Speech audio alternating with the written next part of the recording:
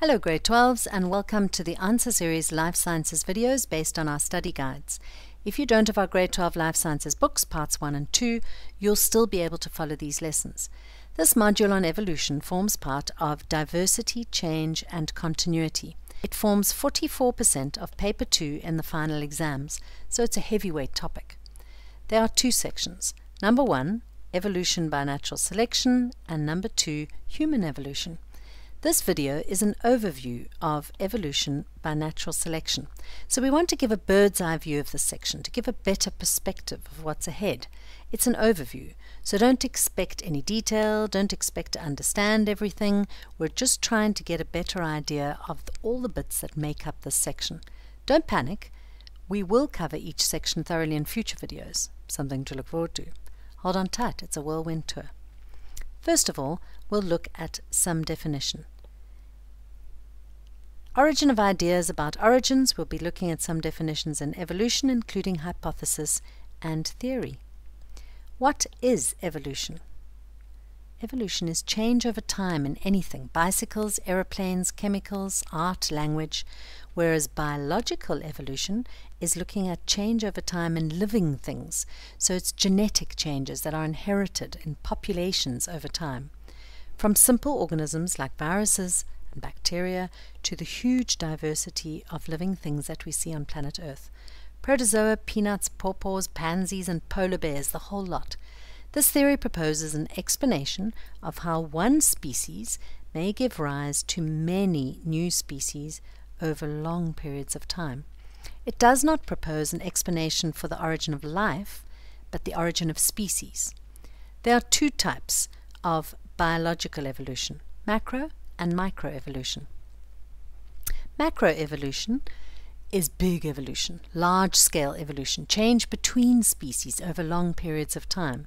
For example, some scientists suggest that one common ancestor, in this case a four-legged land-living animal, gave rise to hippos and cows and whales over long periods of time. So macroevolution always involves the formation of new species, change between species. We call this formation of new species speciation. Microevolution, on the other hand, involves changes within a species. So it's a smaller scale of evolution, changes over shorter periods of time, and we observe these in the results of scientific investigations. We can also look later in future videos at differences between definitions, for example, hypothesis and a theory. Then we'll look at evidence of evolution. What evidence is there for evolution? And we'll be looking at 6 different evidences. Number 1, the fossil record.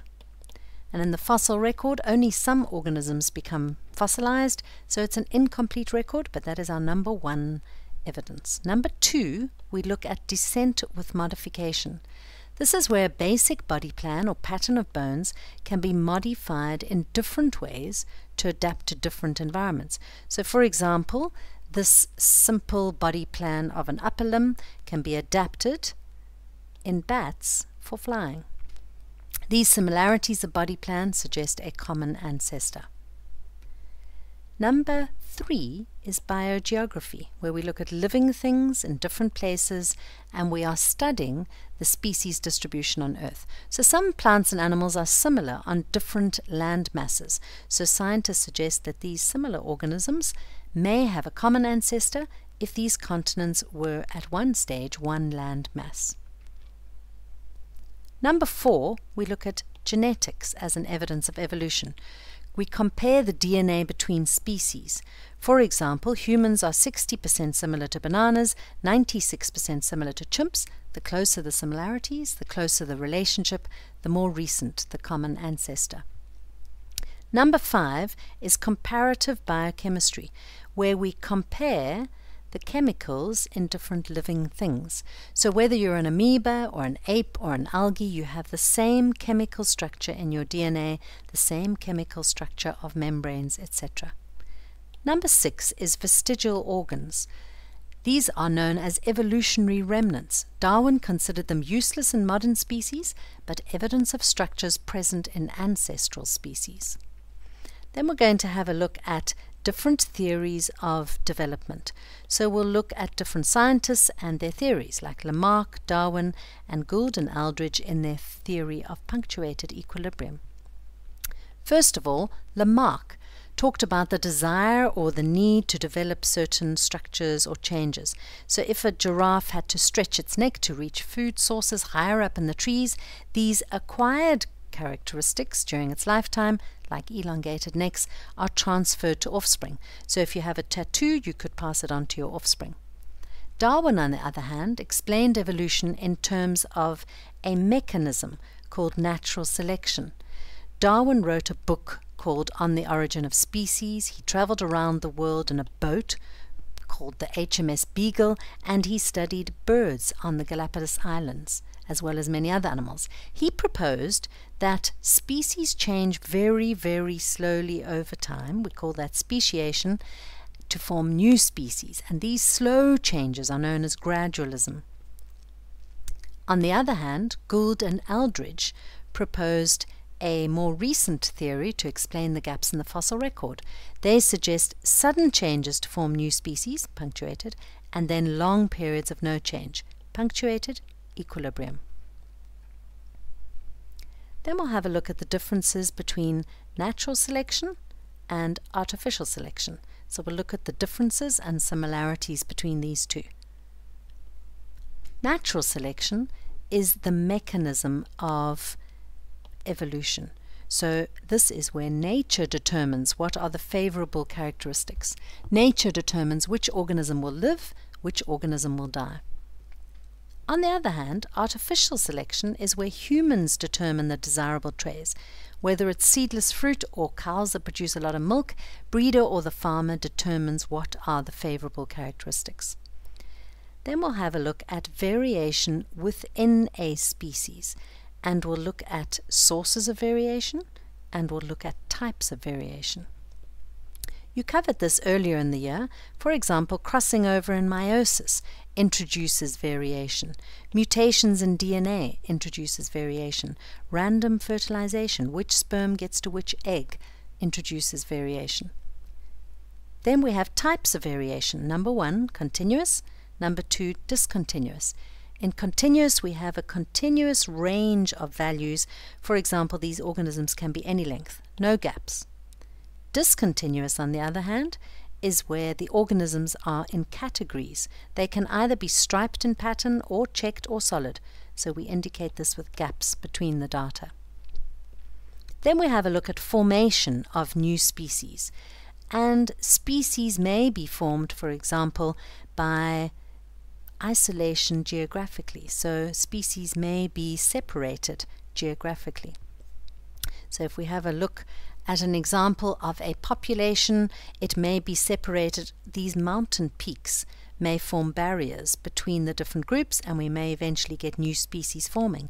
It could be valleys or bodies of water or deserts or mountains. If these populations don't meet, they don't mate, they become separate. Then we have a look at something called reproductive isolation. Reproductive isolation is where populations are prevented from exchanging genes, and it makes sure that species remain separate. So we look at different mechanisms and forms.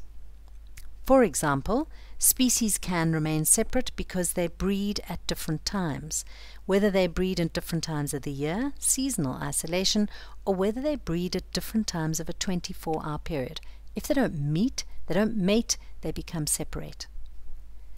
Species can also remain separate by having specific courtship. So animals can make sure that they only attract and mate with members of the same species by having very specific signals, like mating calls or feather displays or color displays that are only recognized by the same species. Plants also have ways of making sure that they keep a certain species. So they are adapted to particular pollinators. They may have specific structures that are adapted for a particular pollinator and ensure that pollination only occurs between the same species only. Other animals can prevent fertilization, whether their reproductive organs are not compatible, or they don't match each other, or the gametes just can't fuse for some other reason. Another way that species can remain separate is by occupying different habitats.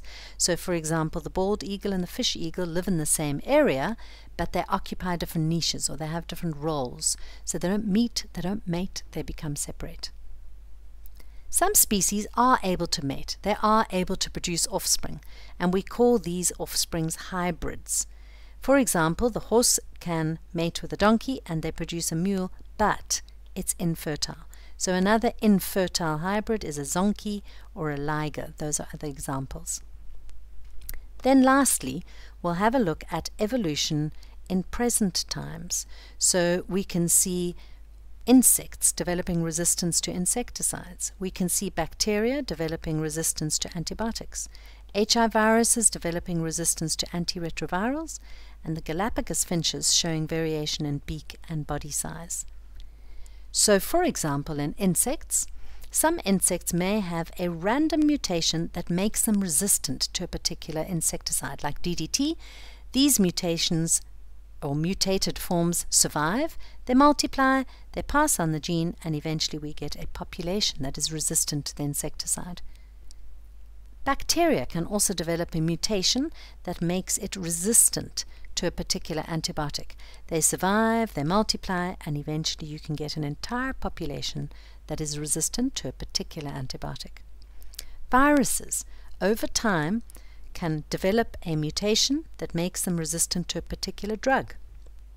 Over time, they multiply in the population, and eventually we need a cocktail of drugs to be able to deal with these drug-resistant viruses. Darwin also found variation in the beak and body size in the Galapagos finches. So a bird with a beneficial or a favorable characteristic, like a big beak or a larger body, survives, reproduces, passes on the favorable trait, and this is an example of modern-day evolution in finch species. If you found this video useful, give it a like and subscribe to our channel so you don't miss any new episodes. Follow us on Instagram or Facebook to stay on top of the latest TAS news and launches. So that's it for now from The Answer Series, your key to exam success.